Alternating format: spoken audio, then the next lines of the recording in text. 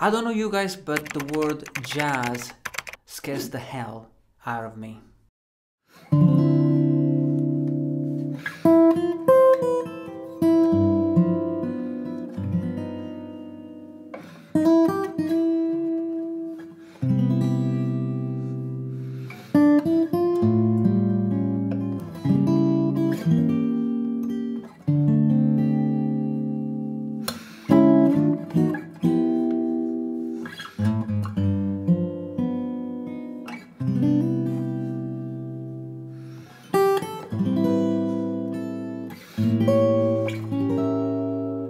Since I was a beginner, I always thought that jazz was one of the most complex music styles in the world.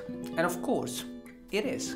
Just think about the complexity of the chords and the chord progressions, the fact that you have to improvise on the spot, not to mention the years of dedication spent improving your phrasing and comping. So it looks like jazz is not just a music genre, it's a lifestyle. Now, even though I never wanted to get involved with what it takes to become a jazz player, some aspects of jazz music always fascinated me.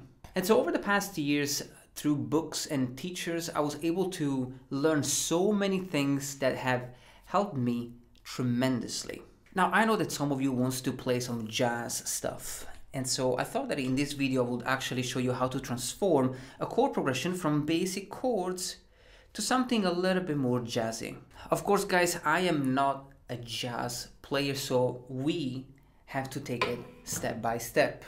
We're gonna start with the chords and then we're gonna add more color to the chord progression.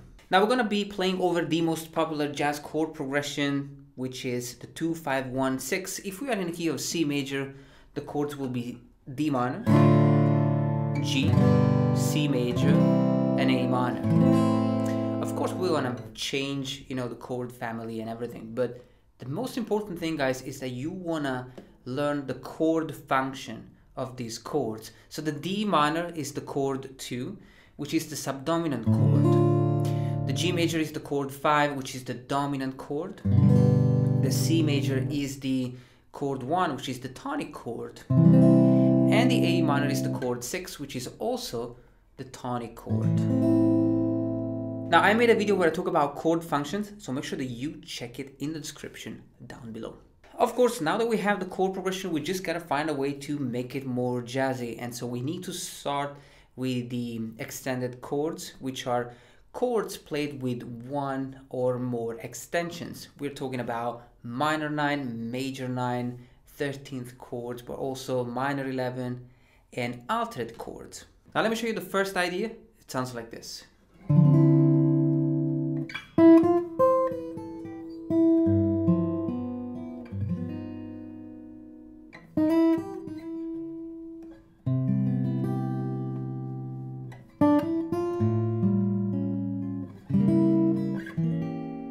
Now that's kind of crazy. We went from to a whole new level. So let's take it step by step. The first chord is the D minor 9, which is played with the note D, the root note, F, the minor 3rd on fret 3, the note C, the minor 7 on fret 5, and the note E, the major 9 on the fret number 5. Just strum the chord lightly, okay? Notice that I'm not really focusing that much on the right hand. I don't really care. I usually strum with the thumb. I like the tone when you play with the fleshy side of the thumb. So you're gonna strum this chord and then we're gonna play this phrase. And I'm playing just, a few notes. The note E and F on fret 5 and 6. And then we have the fret number 8 with the note C. And then B on fret number 7. Then we have the fret number 5 with the note A. And the fret number 8 with the note G. We finish with the fret 5, which is going to be the voicing of the G7 13. It's a G13 chord. It's a dominant chord with the 13th. Beautiful sounding chord. We have the root note G and the F, the minor 7th on the fret number 3, the note B on fret number 4, which is the major 3rd of the chord, and the note E, which is this lovely, lovely 13th. Now we can bring down the E to an E flat, and we're going to change this 13 into a flat 13. So G13, G flat 13. And then we have this phrase, very jazzy.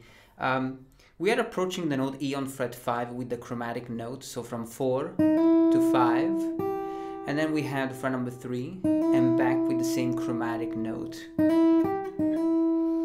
We take our time, right, and then we play the C major 7.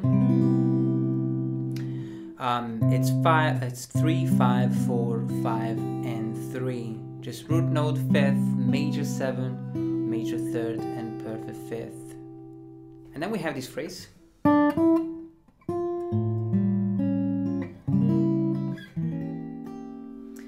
So I'm just playing a few notes. D on fret 3 and E on fret number 5. And the fret number 6 with the note F.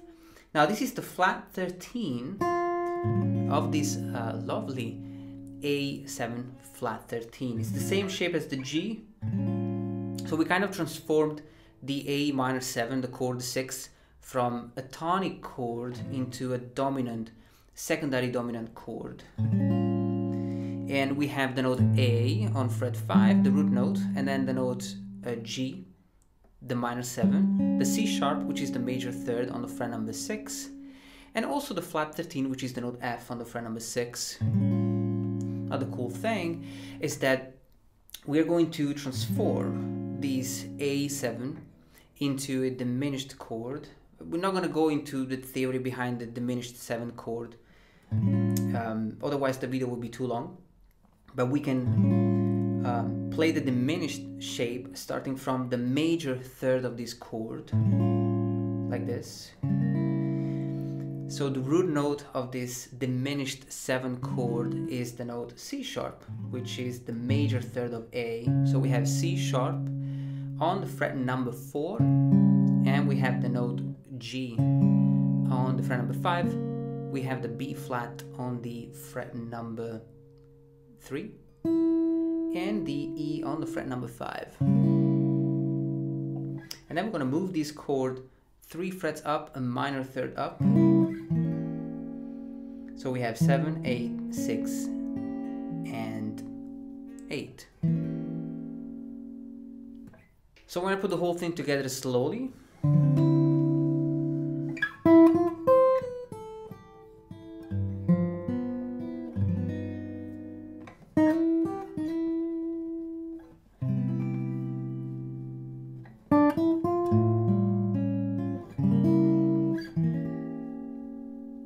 Now the second idea is going to be quite interesting. In fact, we're going to be playing some chromatic stuff.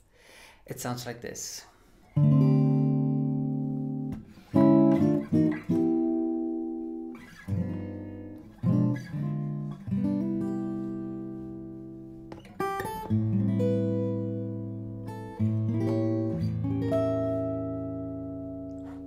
We have, guys, so many awesome chords, right? We're gonna start with this lovely D minor chord, and if we analyze the notes, I'm playing the note D, which is the root note, and the note A, which is the perfect 5th. Then I have the minor 7, which is the note C, played with the bar chord, and I have this note, the note G, which is the 11th. So it's a lovely minor 11 chord. It doesn't have the minor 3rd,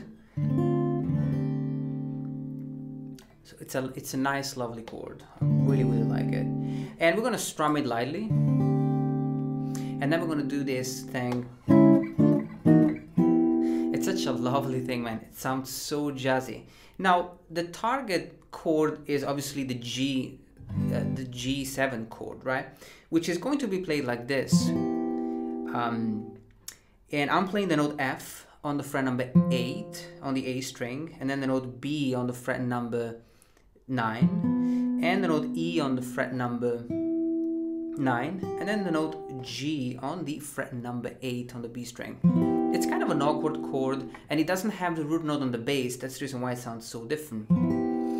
And so the first thing, just memorize the shape. But we're gonna approach this chord chromatically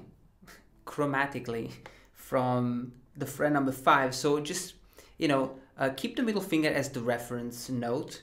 So we're gonna start with the middle finger on the fret number 5, 5, 6, 7, and 8. So it's kind of a pretty cool thing to do. So it's, and then chromatic phrase on the bass on 5, 4, and 3. You can kind of slide into the note.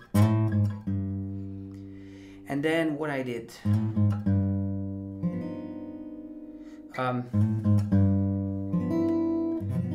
you can do the G13 and then the G flat 13 and then the C major 7.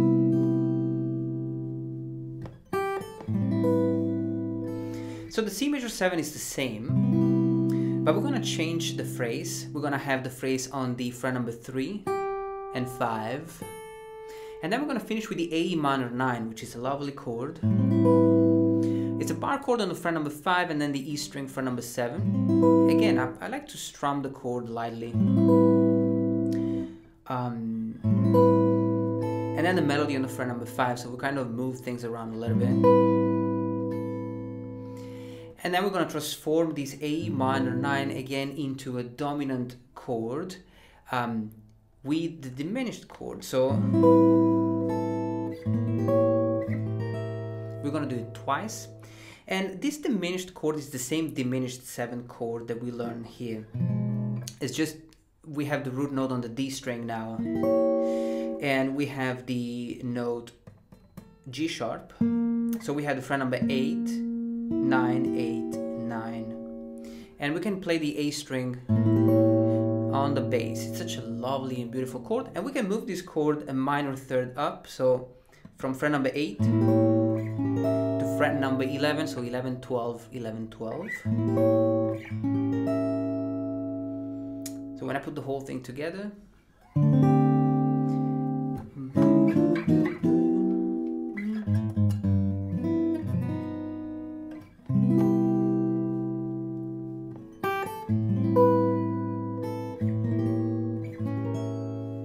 let's take a moment to talk about today's sponsor, guys, Skillshare. You know that I love Skillshare. I've been sponsoring it for a while on this channel, and it's just a great platform. It's the online learning community with thousands of awesome classes. Now, the reason why I love Skillshare so much is because it's a place to learn things. And I am a guitar player, I'm a guitar teacher, and I teach you things. So when you come to my platform, you learn about playing the guitar. Now, when you go on Skillshare, you can learn so many different things. I mean, there's almost a class for anything that you want to learn. Now, it's amazing to go to one place and have so many different classes, and I learned so many things. I learned how to make my videos look better, how to light my video properly, how to expose my camera properly, but I also learned how to organize myself, how to improve myself, which is always good, especially if you work on YouTube, if you are a YouTuber and you teach online. There are so many things that you have to do.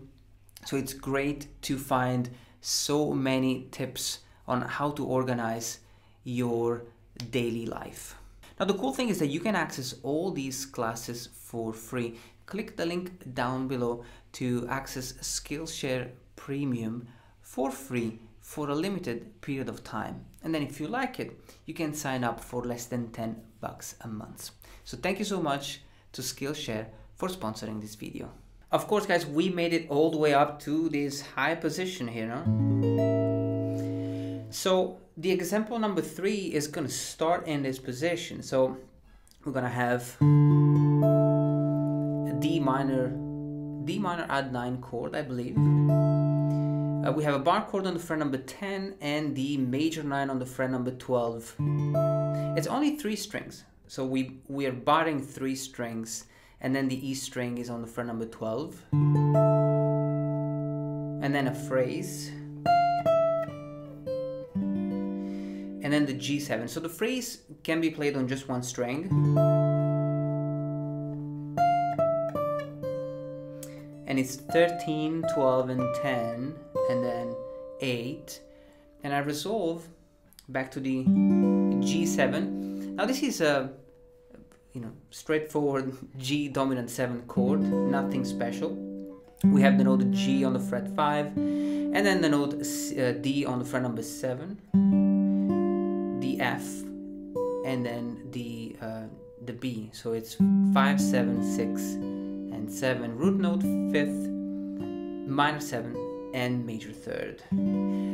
However, we're gonna change this chord again with the diminished chord. And one cool thing about the diminished 7 chord is that from the chord 5, we can bring the root note 1 fret up like this, and there we have it. We have the diminished chord. So we have, and again, we can move it a minor 3rd up, right? So we have 6, 7, 6, 7, and then 9, 10, 9, 10. Now we are in this position, so we want to play the tonic chord, the C major 7, down here. And then we move back. So that's one of the most popular major 7 chord shape. We have, starting from the root note, 10, 9, 8, and 7. And then we go to position 1 and play the C major 9. How lovely, right? So the C major 9 is played with the notes C, E, B, and D. So it's 3, 2, 4, and 3.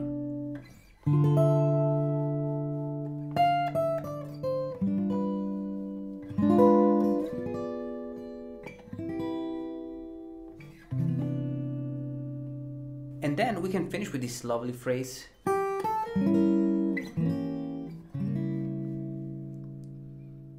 Now this one, this is supposed to be the chord 6, which is the A minor 7. And we are playing the melody on fret 3 and 5, and then all diminished 7th chord. We're going to start with the fret number 5, so 5, 6, 5, 6, and then 2, 3, 2, 3, and then we change set of strings, and we have 4, 5, 3, and 5. Such a beautiful thing. So the whole thing.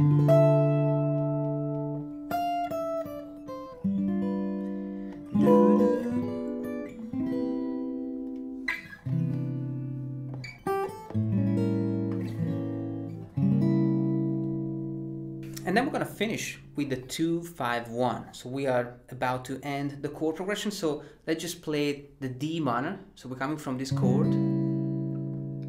We're going to play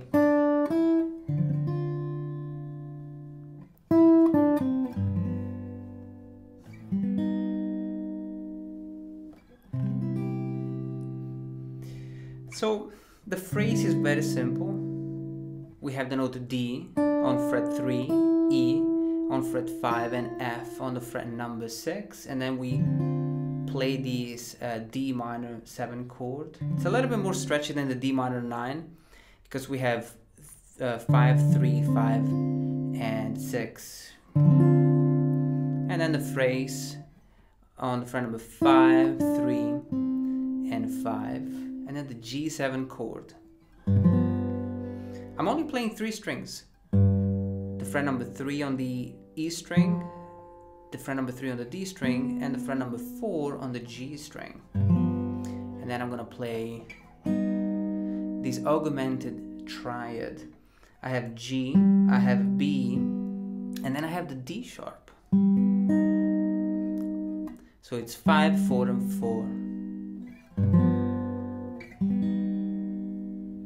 And we finish with the C major 7